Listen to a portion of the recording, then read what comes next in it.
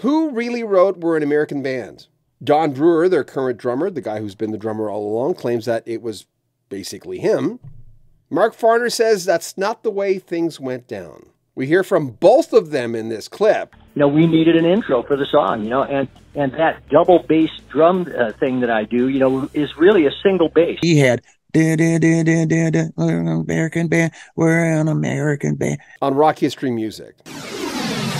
I'll never forget the first time I heard We're an American Band on the radio. I was driving from my house over to Mel's house, and we just released the record, and it came on the radio, and I pulled my car over, and I just was laughing it just sounded like a hit record. It sounded so good. Still does to me. That song, with Todd producing, and the energies that song has, it just says hit record to me. Tell me about the making of We're an American Band. I was not a great guitar player, but I could play a little two-finger chords, so I could get the ideas across. I wanted to go down, down, down, down, down, down. So I could show what the chords were, and then we're an American band, and I could sing it, and do all that stuff. Actually, coming on, the intro, just came from the fact, we needed an intro for the song, and that double bass drum thing that I do, is really a single bass. I don't play, I play a double pedal now, but I didn't play a double pedal back then. It was a single, and I was always imitating the sound of a double bass drum, but I would do it on one pedal. So that's the way I play. And that's that's where that came from, the whole cowbell thing into that double bass drum deal, and it's just the way I play. A lot of drummers, they try to cop it and they go, "What are you doing? I can't figure out what you're doing." But that's a great compliment, though, isn't it? When a drummer comes up to you. No, it's incredible, but I can relate to it. I hear drummers do stuff all the time. I go, "What in the world is he doing?" And I'll have to sit there for an hour and try to figure it out. And it's almost like math. You have to kind of do the math and figure out. Well, he's hitting the snare drum like this. He's hitting the bass drum like this. So you put the math together and slow it down, and they go, "Oh, I get it. Yeah, I get it."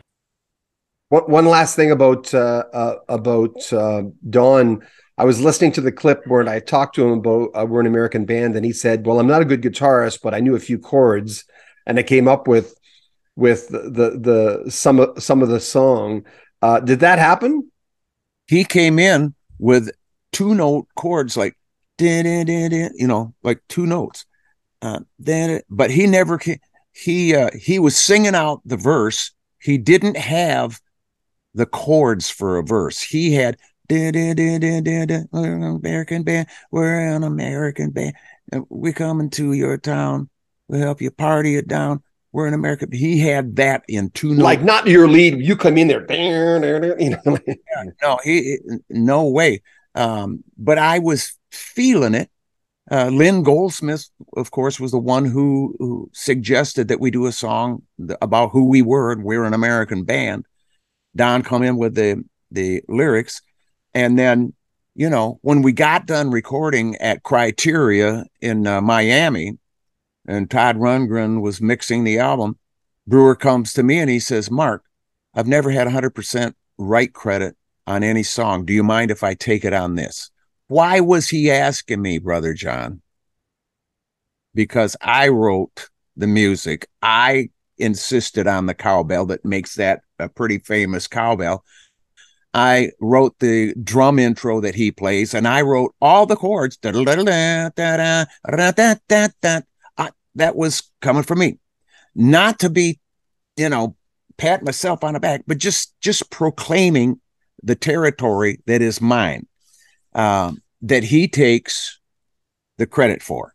Sorry for the fans that believe he wrote, hand him a guitar and have him show you how he wrote that song. I think people would be amazed. Did you really lose millions on that? Sorry? Did you really lose millions on that song? Oh, I don't call it losing millions. I gave up the opportunity to make millions, but I've been repaid in so many ways, Brother John. We'll have more from Mark Farner in the next few days. Keep looking for the full video in the top of the description. When it's ready, it'll be on all the videos. You'll be able to access it. If you're a member of our Patreon, you'll already be able to access it. All the information at the very top of the description. We have brand new Rock History Music hats. We're very excited about this because people have been bugging us for baseball caps forever. There's 2 different kinds. There's links at the top of the description. You can donate to the channel or join that Patreon we told you about. Mark Farner has a brand new segment on his website, markfarner.com, which is called Farner Chords, where you can learn how to play like he does.